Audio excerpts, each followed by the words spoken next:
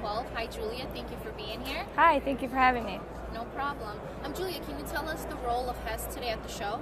Yes, we're here on the energy marketing side of the business. We supply natural gas, electricity, fuel oil, demand response, and we have a green suite of products that we sell to large commercial industrial consumers as well as real estate and small business. Okay, nice. We had a horrible storm hit the New Jersey and New York area. Can you tell us what HESS is doing for the Sandy victims? Yes, it's been in the press a lot lately as far as the gasoline shortage and the diesel fuel shortage.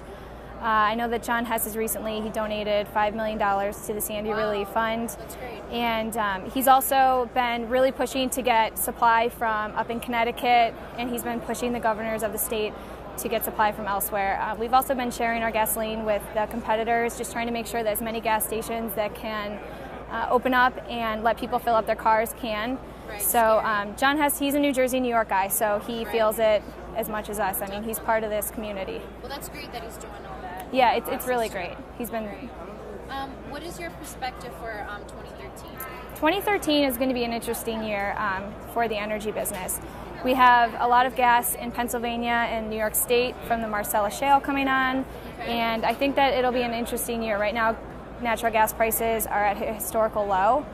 So I think that 2013, it's a good time to buy long term, but it's also a good time to kind of keep an eye on the market. I think that good things are going to happen as far as pricing and maintaining the low prices. Great. Well, thank you, Julia, for being with us today. Thank you for having me.